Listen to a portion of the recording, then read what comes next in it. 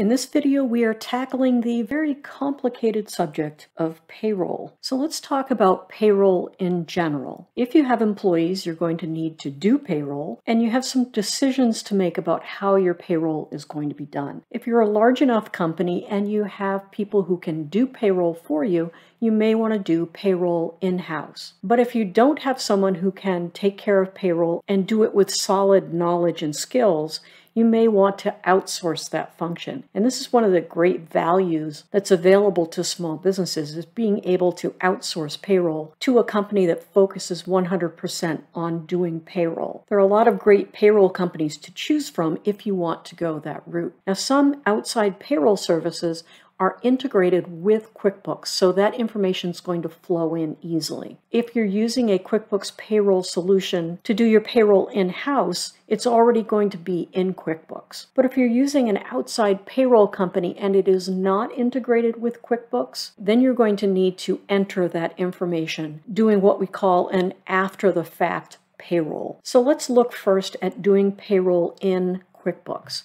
So if we come over here to our left nav bar and we click on payroll and we go to employees, QuickBooks is going to tell us that we don't have anybody set up yet, and we can say get started, and QuickBooks is going to give us the options that are available if we want to set up payroll using their payroll services. Now, these different subscriptions are set up for different needs of a business, and Intuit does a good job of thinking through what different types of businesses may need. And these are options that may change over time. So I'm not here to promote QuickBooks subscription services. They're really good and they do a great job, but there are other options that you should explore as well. If we come over to the left nav bar and go to apps and say find apps, if we put in payroll, it's going to bring up all the different apps that are available that are QuickBooks Intuit approved apps. And again, these will change over time as new apps come along and maybe old apps change. But this is another option for you to check out that will help you do payroll and link it to QuickBooks. But you can also look at some of the big payroll providers that have been around for a long time, like ADP, Paychex, other companies like that. Now let's talk briefly about what happens when you have a payroll company where you're doing things outside of QuickBooks. You're bringing that information in after the fact, after the payroll has been done. So in that case, we want to do a journal entry. And to do a journal entry, we're going to go to our plus new button and we're going to go to journal entry. So let me bring up a little example that I put together here. So every journal entry for payroll is going to have a bunch of different accounts, depending on what you've got going on. If you're going to have expense accounts where you're keeping track of your wages and salaries, you're going to have payables accounts where you're keeping track of federal and state income taxes that you're withholding from employees' paychecks. You're going to have Social Security taxes and Medicare taxes that you're withholding from your employees' paychecks, and also the other side of those taxes that the company is responsible for paying. You're going to have federal unemployment tax, state unemployment tax. There's going to be a lot going on with these journal entries. And then, of course, we're going to have cash because, the employees don't take buttons for payment. Well, sometimes Terrance takes candy for payments, but that's another story. That's an under-the-table kind of thing. We don't talk about that.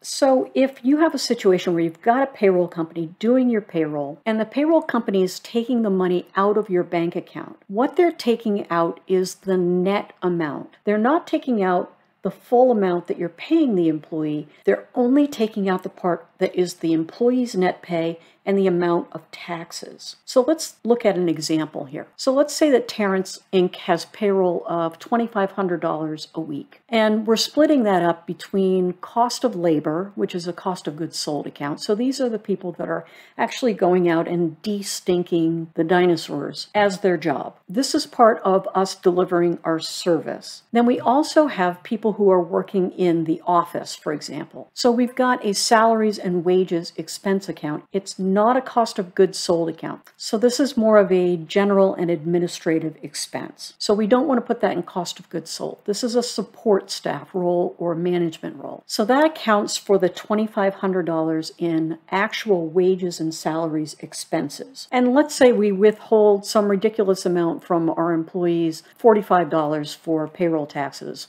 which we all know is crazy low, but let's just go with it. And then the amount that's going to be withdrawn from our bank account is $24.55. So if we're using an outside payroll service and we're doing an after the fact payroll, if we just let this come through our bank feed, it's going to show that we've got $24.55 in payroll expenses. But that's not really accurate. That's only part of the picture. So what happens with small businesses is at the end of the year, their payroll numbers are not correct because we haven't captured all of the expense. We've only captured the amount of cash that was taken from the account. So let's look at this example. So we said our total expense is $2,500, but the total credited from the bank is $24.55. So if that feeds through and we just say that is what our payroll expense is, we have understated our expenses. So we can account for that doing a journal entry like the one that's here. So I'm going to go ahead and enter this journal entry and I'll be right back. Okay, there we go. There is our journal entry. So I'm going to come down here and I'm going to say make recurring. You'll see up here it says recurring journal entry. And what are we going to call this? We're going to call this payroll. And the type can be either scheduled, or it can be a reminder, or it can be unscheduled. I'm going to set it up as a reminder because I don't want it to just enter automatically and me not realize that it's done that. So I'm going to remind myself one day before the transaction date. And this is going to be weekly. And it's going to be every Monday. And we're going to start this on the next Monday. And will it ever end?